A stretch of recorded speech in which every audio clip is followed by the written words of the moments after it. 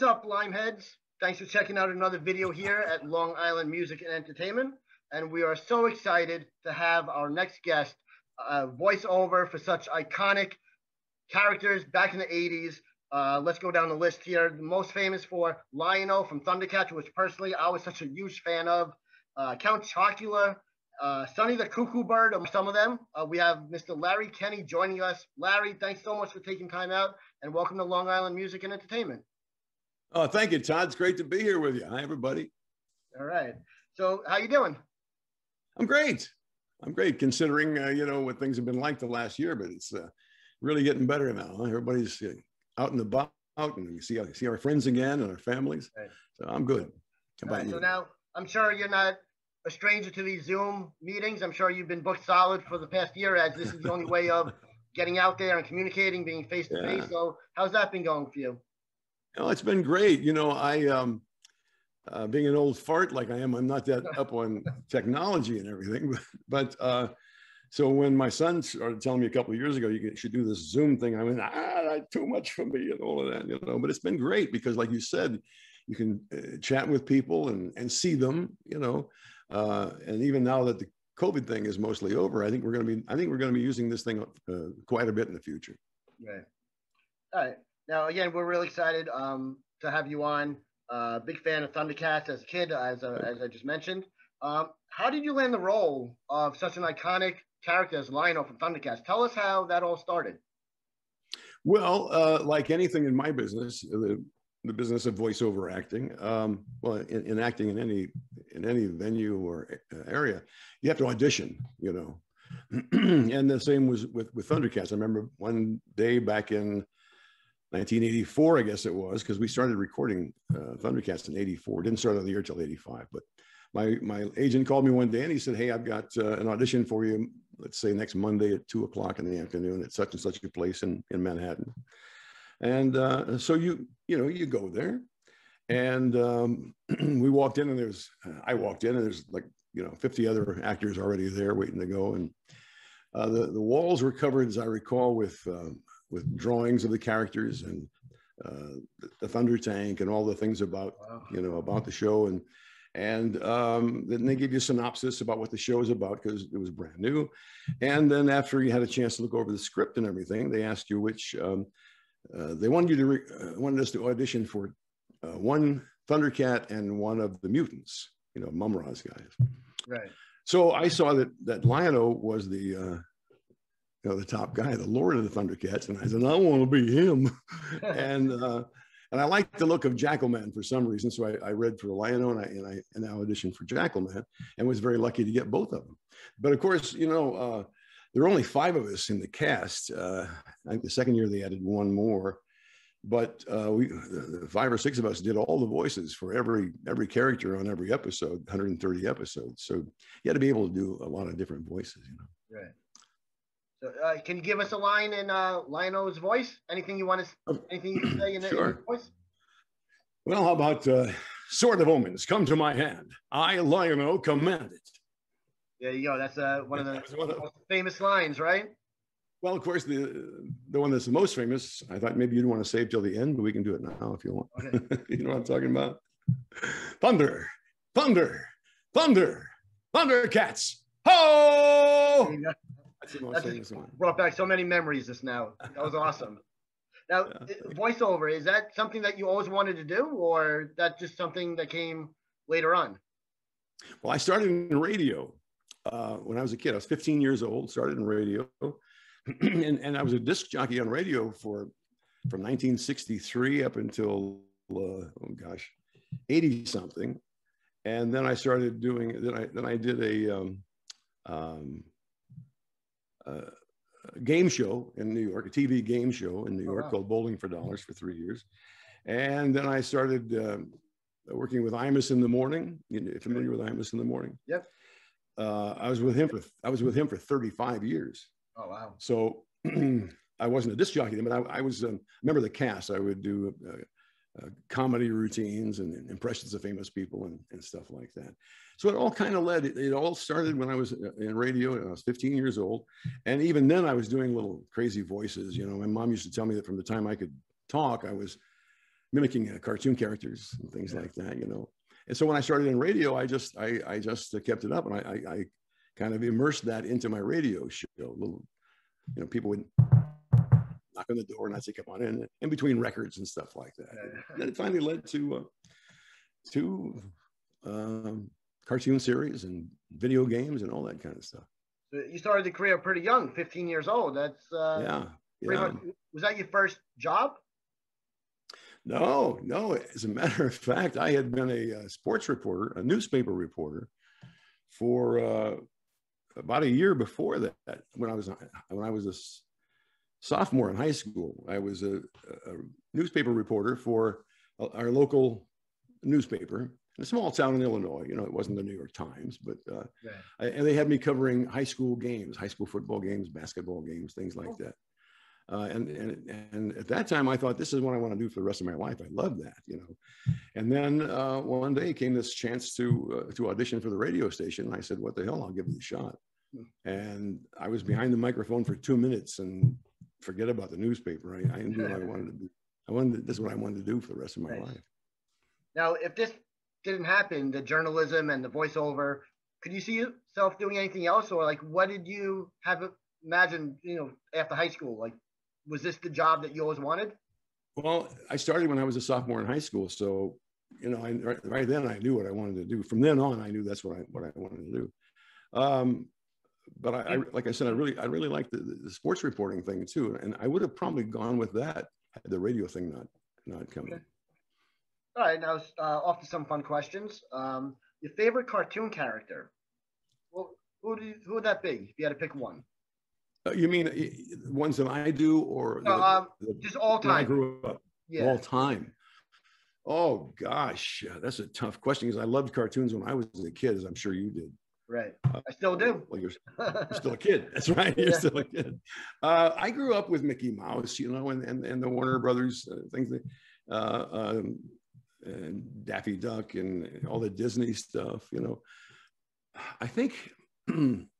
My favorite cartoon show when I was a kid, really, and the characters that I loved the most were from Rocky and Bullwinkle. Have you had a chance to see any of that?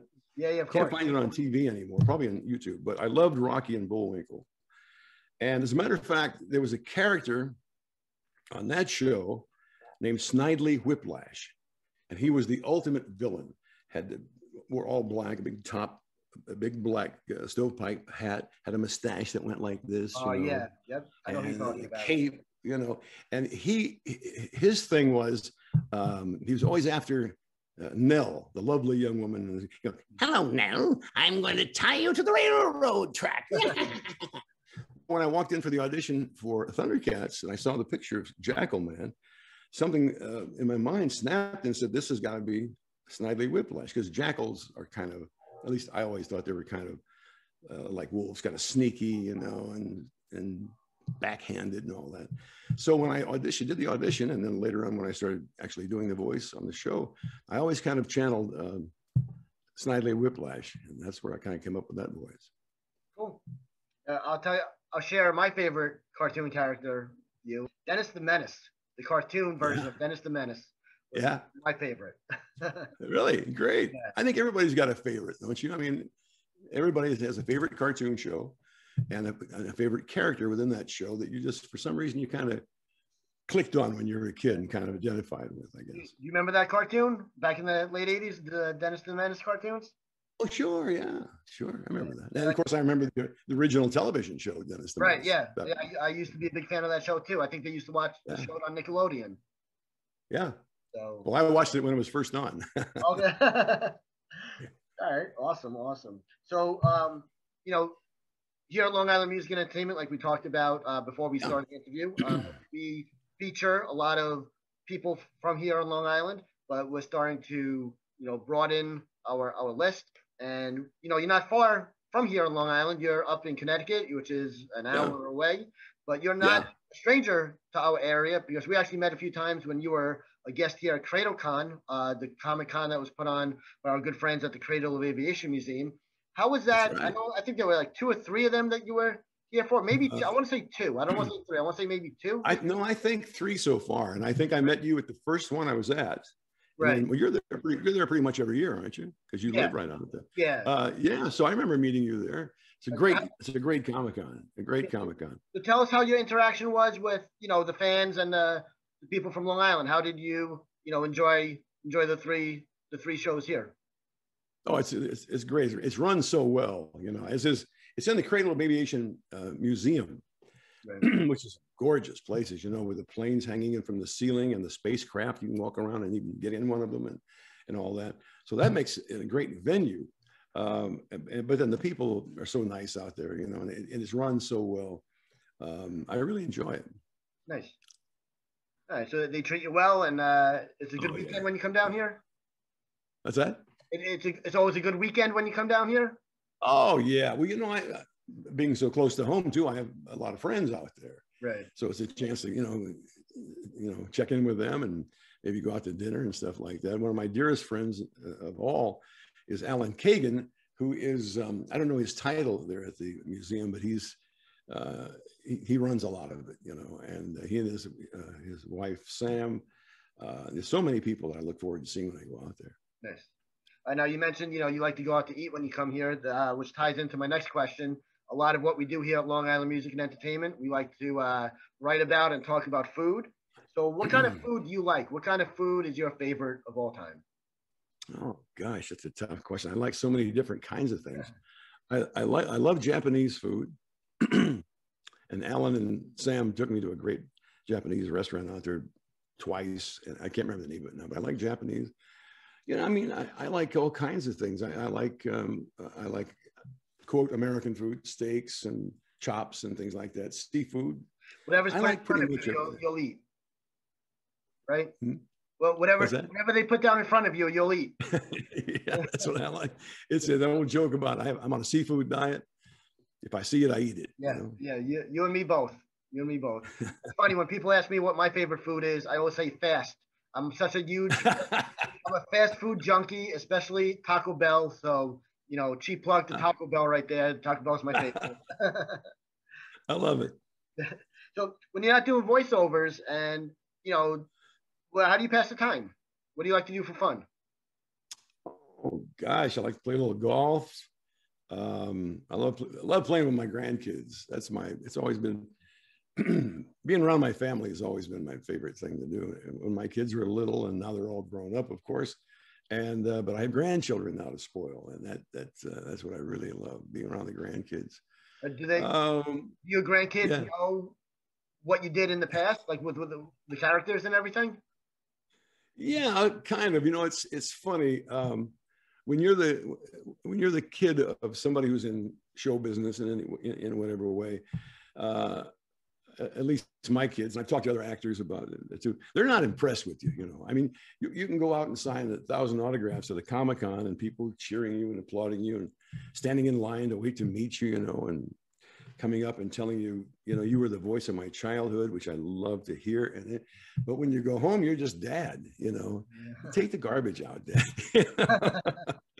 But they're all very, my kids are very proud of me. I will say that. And I'm not trying to say that they're not, but it's, when it's just, you're their dad, I remember when my kids were little, and now a little bit with my grandchildren, I love to read to them, and I would start out reading a book, and I would say, and so the evil witch came, and she said, "We're going to get you." My kids would say, "Dad, just read it. Don't do your little voices." That's funny. And everybody else, that's what they love me for, But it's beautiful because I'm just dad to them, and that's the way I want it to be. Right. I don't want my kids to think of me as some kind of a celebrity or something like that.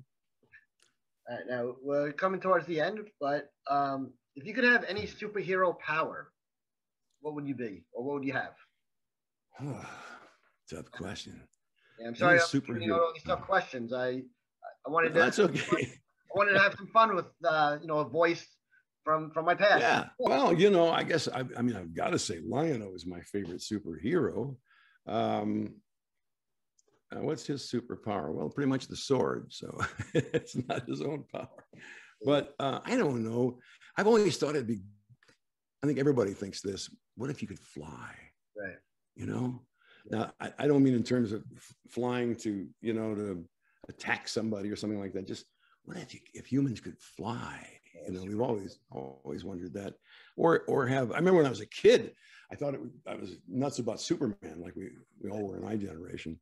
And to have that X-ray vision, you know, that would be so cool to be able to see through walls and see through buildings, leap tall buildings in a single bound and stuff like that. So, right. So anything new or future plans for Larry Kenney? Well, in more Comic-Cons coming up. In terms of work, I'm working on Teen Titans Go now. It's a comics, it's a cartoon show on not Comedy Central, Cartoon Network, I think it is. Yeah. I've done several voices for that. I'm still doing commercials. You know, I've been the voice of Count Chocula for 40 years and Sonny the Cocoa Puffs bird. Next week, I'm doing a new commercial for Skittles, you know, the candy. Yeah, I've been doing their commercials for over 20 years. I'm the guy at the end of every one of them that says, you know, feel the rainbow, taste the rainbow. Wow. Okay. I just learned something new. That's awesome. Other than that, because in this business, you know, you don't really know what's coming up 6 months from now or whatever. In this business, you get a call from your agent to go audition for a commercial, let's say tomorrow. And then they're going to be shooting that commercial within 2 or 3 days. So that's all the warning you have. If you get the commercial, you go do it 2 or 3 days from now and then wait for the next one, you know. So I can't really tell you, you know, what's coming up. Hopefully something will pop up. It usually does. Okay, awesome. So we've come to the last part of the interview where we like to call the limelight. So the limelight is a chance where you can go ahead and plug websites, your social media, so people could jump on and follow you. The limelight is actually sponsored by some good friends of ours at the Wrestling POV podcast. If you or if anybody watching this interview is a huge professional wrestling fan, you should definitely check out Wrestling POV. They are the best in the business. And Wrestling POV, as you know, they've been also good friends of ours. So we thank Wrestling POV for sponsoring the limelight. So Larry Kenney, go ahead. You're in the limelight. Go for it.